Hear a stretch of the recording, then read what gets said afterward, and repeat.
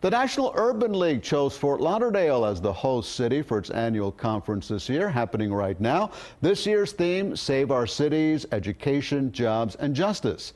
CBS 4 anchor Erica Sargent was there as the events got underway and spoke to the leader of the organization. Erica? Well, Elliot, thousands of people are here in South Florida this week for the conference. And today, before Urban League President and CEO Mark Morial officially opened up the first day events, I sat down with him for a one-on-one interview covering a variety of topics. And one of those making headlines, the Urban League stance on how law enforcement treats minorities, given recent cases like the arrest and death of Sandra Bland in Texas and the death of Freddie Gray in Baltimore. Here's some of what Morial had to say.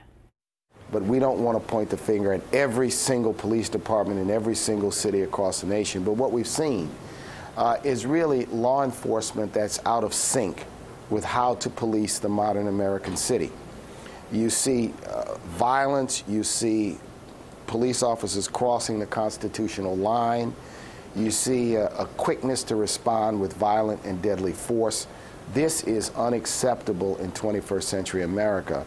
And if we're looking at what some of the critics would say, they talk about the other side of this, the people who were getting arrested, and say their behavior needs to change with the interaction with police. What's your response to that? It's important that police are there to protect and to serve.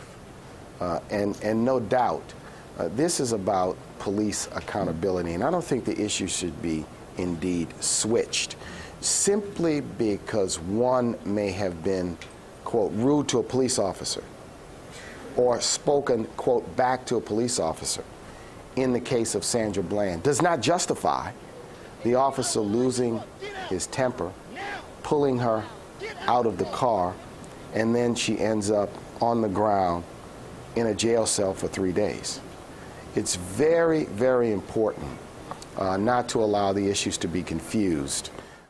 Well, the Urban League has created a 10-point plan that Morial says will improve law enforcement accountability. And Elliot, we talked about a variety of topics, including the presidential, Republican, and Democratic presidential hopefuls that will be at the conference. That includes Hillary Clinton, Jeb Bush, Ben Carson, and many more. So it's definitely a packed event. It's an influential group, so it's no surprise they have all those candidates there. Yes, and we'll have this complete report coming up. All right, thanks a lot, Erica. And also, you can watch Erica's interview this Sunday at 10 a.m. on Focus on South Florida on our sister station, My 33.